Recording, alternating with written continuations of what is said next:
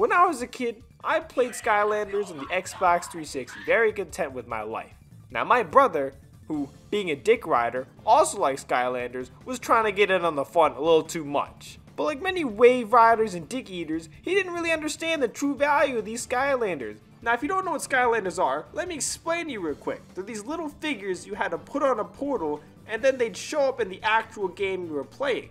But they needed to be on the portal in order for them to actually be in the game. Otherwise, the game wouldn't let you play as them. Now imagine my shock when my little dumbass brother took those Skylanders off the portal and started using them to beat up the Transformers. Now I couldn't let this slide, but I also couldn't just physically assault him because my mom always told me that bullies get nowhere in life. So instead, I did what successful people do and attempted to manipulate his psyche. And of course, being the prodigy I am, I was successful. Over the course of a month or so, I had him absolutely convinced that Tree Rex was making him hear voices in his head instead of hearing recordings from a speaker in his room. The collateral of that was 2 weeks of a psych ward stay, but I got to play Skylanders by myself for a while. So epic win. But this epic win wouldn't have been possible without the wonders of gaslighting. It allowed me to shape his reality for my benefit.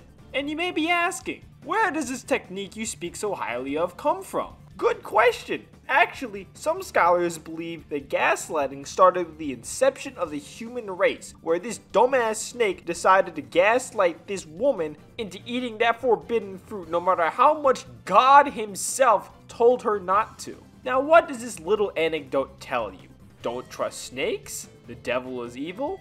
Women are evil? Well, I'll spell it out for you. Gaslighting is stronger than God's will itself.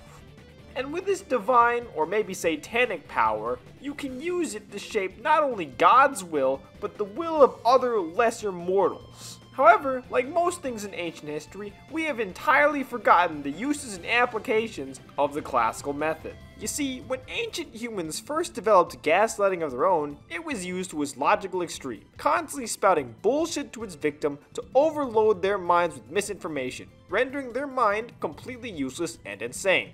This is actually what created philosophy, but just like its descendant, the passage of time has left it behind to a bunch of mediocre pretenders. Luckily, modern scientists have actually been able to dilute this technique for public use amongst the non-psychotic, non-obsessive population. In the modern age, you can't drive people to insanity because you don't have the time for that. We got other shit to do. So instead, scientists have cooked up this technique where you only make them believe one thing that's completely wrong. Because let's face it, you're definitely not skilled enough for the full course. When you hyper-focus on making them believe one thing, your job becomes astronomically easier. But whether you're a classical or a modern artist, there's a lot of benefits to this type of manipulation. Of course, we have the useful things like deflecting responsibility, making yourself look credible, and denying any kinds of allegations. All very useful things that will help you on your journey to be a terrible but successful person. But it's kind of boring, isn't it?